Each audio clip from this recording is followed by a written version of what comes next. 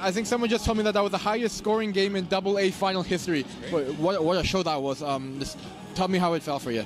Well, I can't really describe it right now. It's an absolutely fantastic feeling. I just being able to see the boys and their smiles after the game, after they've done as well as they had, and seeing that success pay off is a great feeling for me. Just seeing them that happy. I mean, that's fantastic. The first title for the school at the senior level since 2001. What does it mean for your program?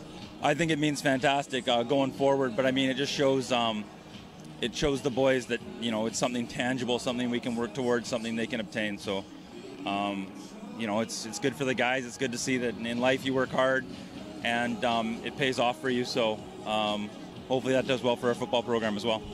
I've got 2 words for you. Tyler Nylander. Talk about his performance. 6 times, yeah, you can say that 6 times.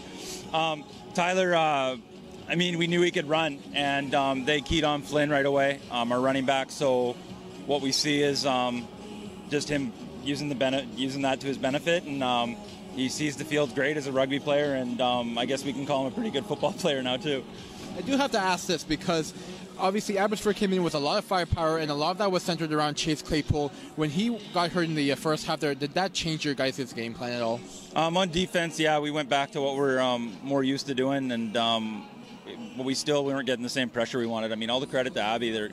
Coach Fujimara has a great team, and he coaches them up really well, and their O-line was superb, and it was giving them enough time to get to their receivers, who were also fantastic. So, we changed it up to what we've normally been doing, but we had to make 5 revisions after that just to make sure we were still on top of things. Well, Brian, congratulations, well deserved, and you know what, you've got a whole offseason to celebrate now. Yeah, thanks, Daniel. Appreciate that.